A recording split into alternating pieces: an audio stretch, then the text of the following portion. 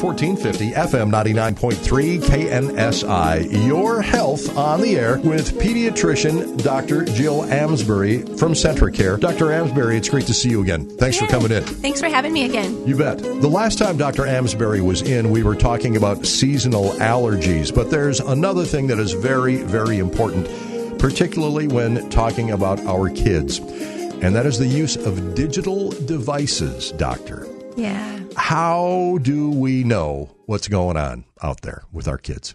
Well, I think we don't know exactly yet. I mean, what we're finding is that we don't know enough. People are still trying to work on gaining some information and evidence behind, what are the benefits and what are the risks of these digital devices. Now, having a good relationship with your children is absolutely paramount on so many levels of life, right? Yeah. But now when you have to deal with a competitor, right? Parents have competitors in the form of digital devices because they have almost taken on a life of their own. What is yesterday's luxury is now today's necessity, okay? Right. And just imagine what life would be like suddenly without your cell phone. I mean, moms and dads, we understand the importance of having our life in the palm of our hand. Right. Even parents can learn a thing or two from this conversation. I have to think about their own use of mobile digital devices. Doctor, I know that, as you said, things are, we are learning more and more every day about the digital devices that are out there, what happens to people that use them. Can we begin by talking about blue light? Is blue light good or bad for us? Well, what we do know about blue light is that it's not good for sleep. Okay. So in particular, when we're talking about digital devices around evening time, in the bedroom, an hour prior to sleep, the blue light is the problem. Okay. So it's the thing that affects our sleep. Is it like you have a half an hour before you go to bed, you should be away from your computer? Is it an hour, 2 hours? What? Our current recommendation is an hour. Okay. So the screens should be shut off, no blue light, at least an hour before bedtime. All right. One more time. Screen should be turned off how soon? That's right. At least an hour before bedtime. All right. Now, what about the fact that, I have to have my cell phone right next to my bed? Right. So there are a lot of different ways that you can approach that. So many people will say, we'll have rules within the home that where the screens or phones, digital devices of any kind are plugged in at a certain time and left in a kitchen area or some universal space that is not the bedroom. Now, believe it or not, I'm a dad. I'm a grown-up, so my phone is right next to my bed charging at night in case something happens and I need to get that very important phone call. However, I have to take my phone and turn it upside down, face down. Otherwise, that light keeps me awake at night. Exactly. Yeah, that's another great solution.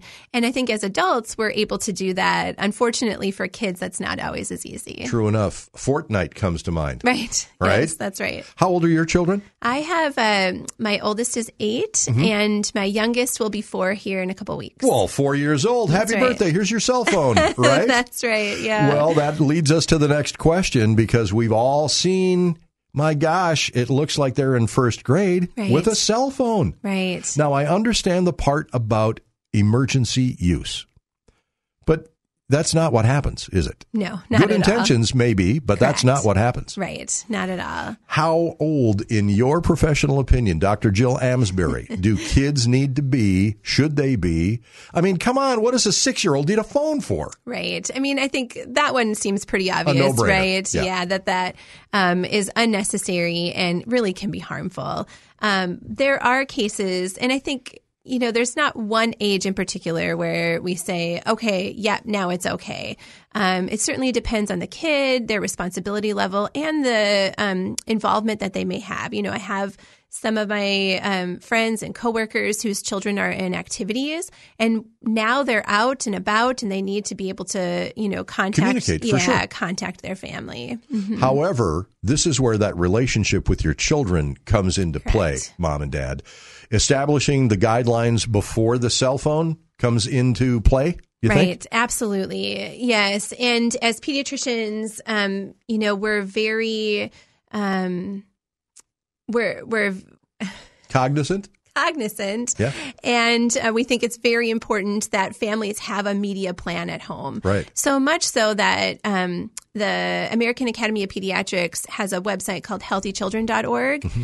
And if you go to that website, you can actually create a media plan for your family.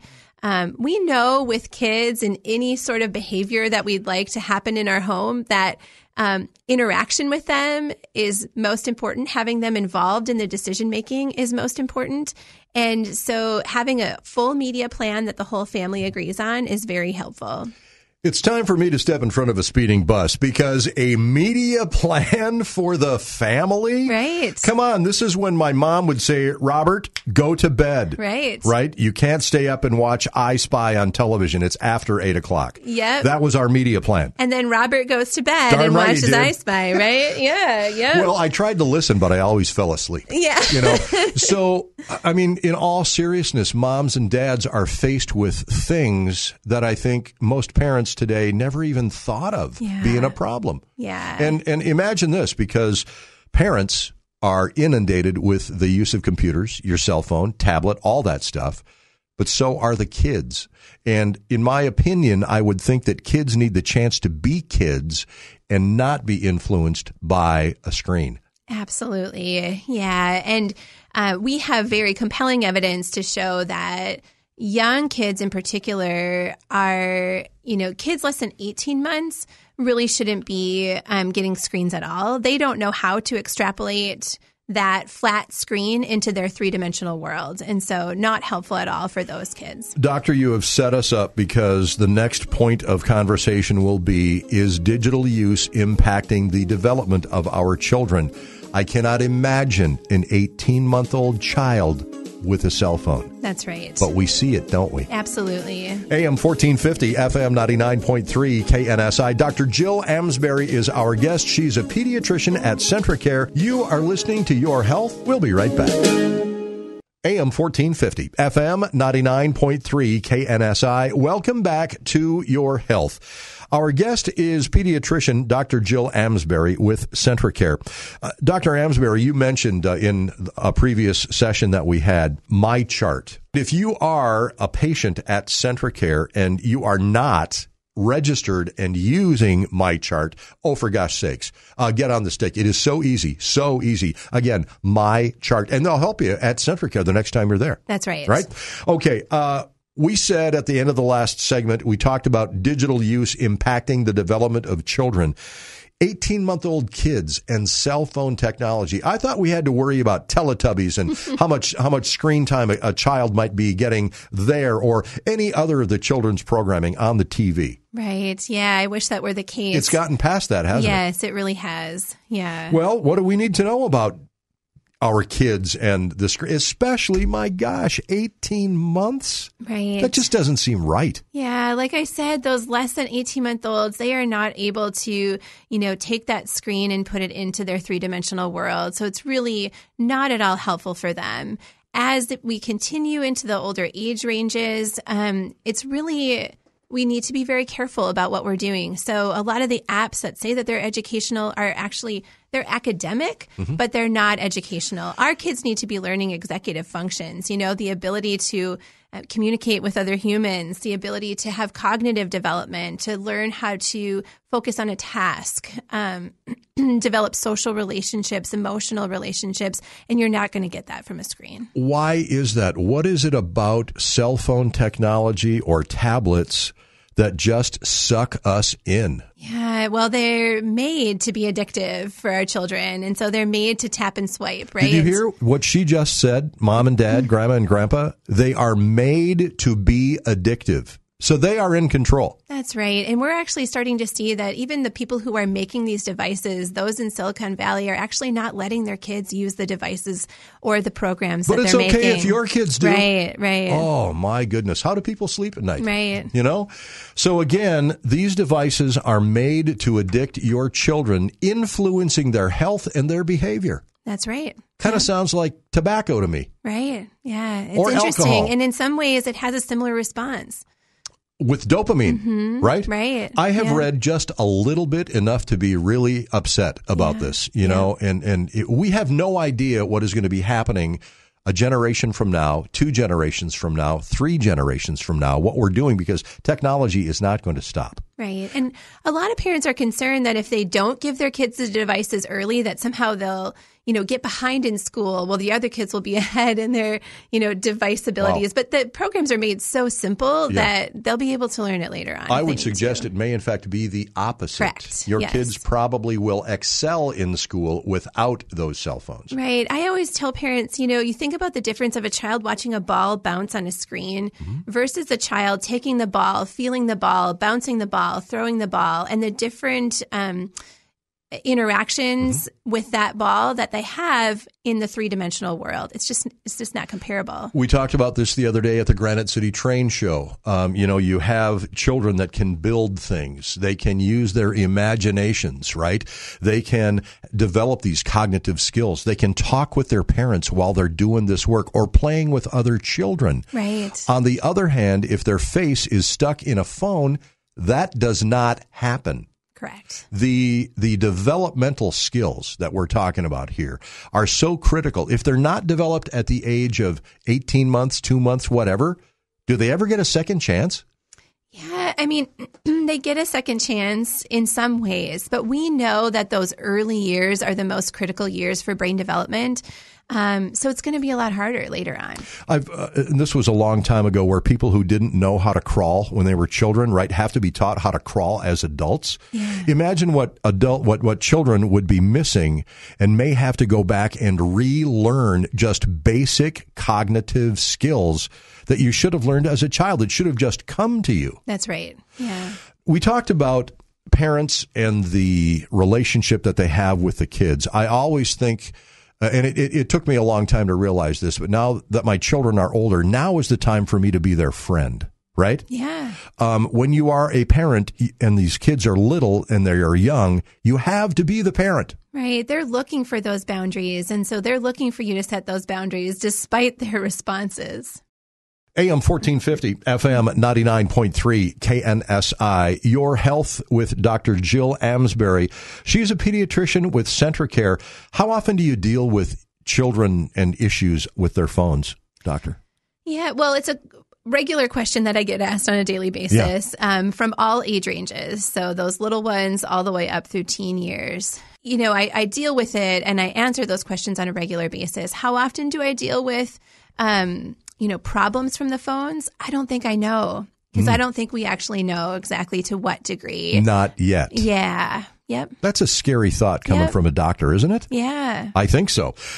When we come back, we're just going to take a quick break. When we come back, let's come up with a little bit of a checklist for moms and dads who may not really know or may not be comfortable with saying no to their kids. Maybe we can come up with a media plan. All right. Great. AM 1450, FM 99.3, KNSI. Again, Dr. Jill Amsberry, our guest. She is a pediatrician with CentraCare. You are listening to Your Health. We'll be right back. AM 1450, FM 99.3, KNSI. Welcome back. Our final installment of this edition of Your Health with Dr. Jill Amsberry. She is a pediatrician at CentraCare. Folks, we're talking about screen time, you and your kids and their screen time. As a matter of fact, this applies to adults as well, I would think. That's right.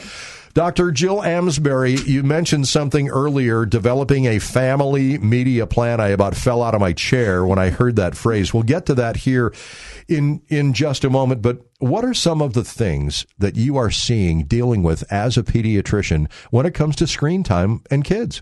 Yeah, so there's some good evidence of complications from screen time outside of the just cognitive development, social development. But we were saying there are some good things, right, that come from all of this screen time. Yep. So there are some educational programs that can be helpful in short like quantities. math games or something like that? Is that what you're talking about? Yeah, but again, it's important to know which ones might be helpful and which are not. Okay. So, for example, just because it says that it's a math game doesn't mean that it's actually going to be good for your child's brain development. Could be marketing. Absolutely marketing. And 99% of those apps are marketing. Well, and think about what Dr. Amsberry said earlier. These apps are built to be addictive to your children. It's crazy to me. Developing a family media plan. What are some of the most important things, doctor, that we need to be thinking about? Well, we as parents, the very first thing that we need to be thinking about is making sure that we're setting a good example for our kids. So that alone is causing our kids to be more interested in screens. Our face in the screen, they see that and they put their face in the screen too. Go to dinner sometime. Right. And you'll see grown-up adults not saying a word to one another. Yep. That's very sad to me. Yes. And where are those, like, I don't believe that the kids are the only ones that are being affected. I think it's messing up our communication skills, even with grown-ups. Yep. Right? Okay, so a family media plan. First of all, set a good example for your kids. Put the phone down. Right. Don't use the phone when you're in the car.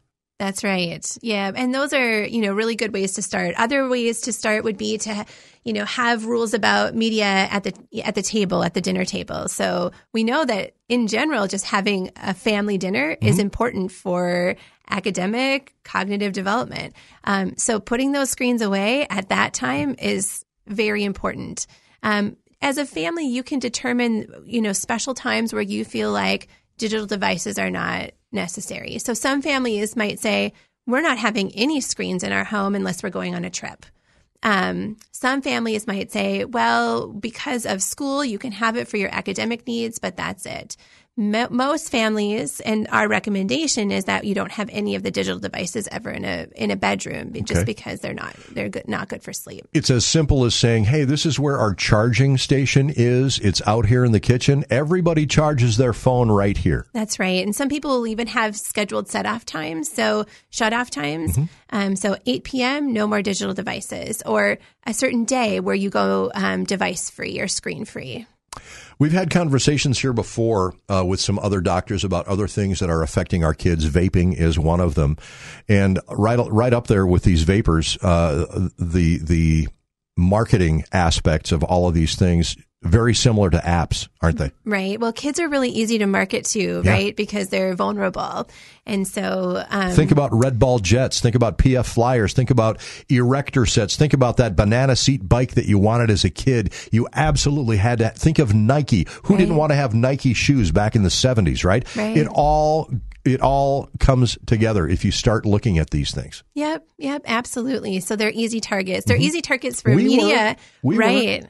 And now we have our teenagers who are on digital devices, and they're not only easy targets for the media or for marketing, they're also easy targets for anybody else who wants to prey upon your children. Upon their vulnerability. Right. Yeah. How do we know what's on these apps, doctor? We don't always know what's on the apps, and that's why it's important for parents to be involved. Well, I go back to this vaping thing, right, where we hear all these fancy schmancy names, dragon's blood, et cetera. So these apps may say one thing, but they may do something completely different. Absolutely. There are apps that look like a calculator, so parents don't know. They think it's a calculator app, and then you go into it, and it's actually, a more secretive social media app. Well, doctor, again, setting up a family media plan, should moms and dads try to come up with it on their own? Should they give Dr. Jill Amsberry a call? I hate to say it, but maybe go online and see what some of the advice is there. Right. You can always call your primary provider and they can help guide you through it. Again, healthychildren.org has a great media use plan. If you go to healthychildren.org and you type in media use plan, they'll walk you through it. You can print it and keep it, and everyone in the family, including the parents, can sign it. But what we know is if the whole family is involved, including parents and kids, you're going to be a lot more successful. What about obesity?